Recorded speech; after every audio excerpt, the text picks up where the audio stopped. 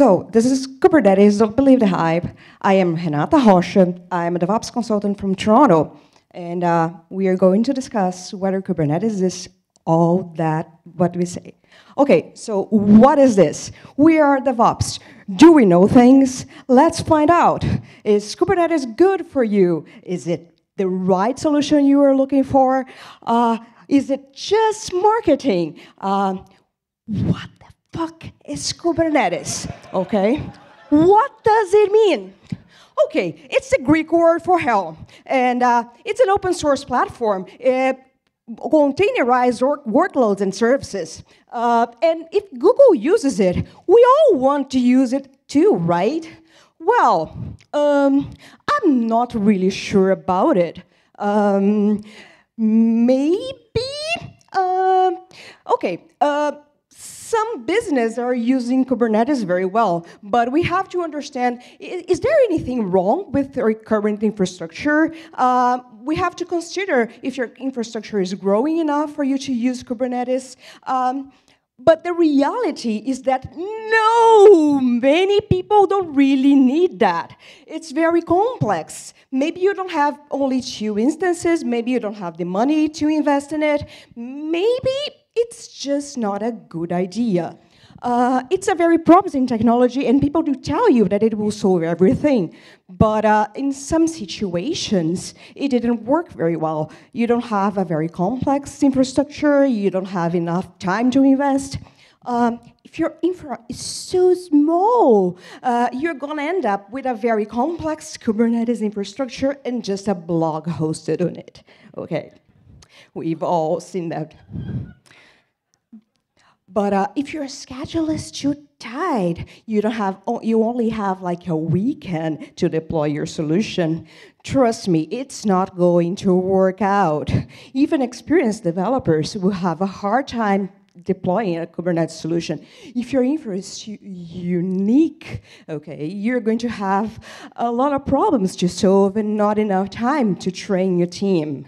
Maybe it's just more work than actual results.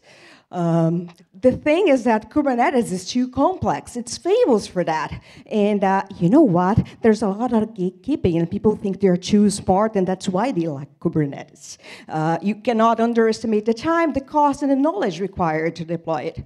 But the internet told me I need it, okay? Okay, Google told the internet you need it because it works for Google. But unfortunately, most of us here are not Google yet, maybe someday, but our infrastructures are not that big.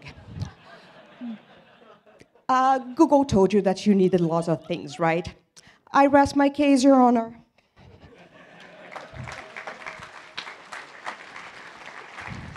Okay, what now? We have to understand what needs to be done. We have to compare everything that we have. There are other solutions available. And then when we implement it, we have to implement the best, the most cost-effective, what offers the best results. There are other things that are going to offer us. It works for many people, and I actually really like it when it works. Like, eBay is doing very good solution based on Kubernetes, but like, eBay is big, right? Nordstrom, Nokia, you can read many case studies of success. The thing is that, say no to peer pressure, okay? When your marketing team, when your friends tell you to use it, you are able to say no when it doesn't work for what you have right now.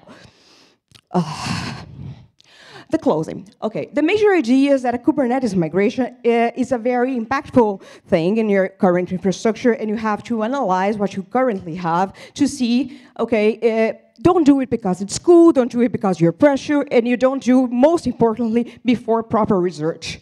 The changes you're going to implement are going to have long-lasting effects, and they're going to bite you back on the bottom if they're not going to be done properly.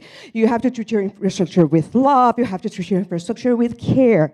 Your infrastructure is going to love you back. Kubernetes is hard. Kubernetes costs money despite being open source because there's an investment. And Kubernetes, most importantly, is not Jesus. It's not going to save the world, okay? It's just a tool. Thank you very much. I'm Renata.org, and this is Kubernetes, and don't believe the Kubernetes hype.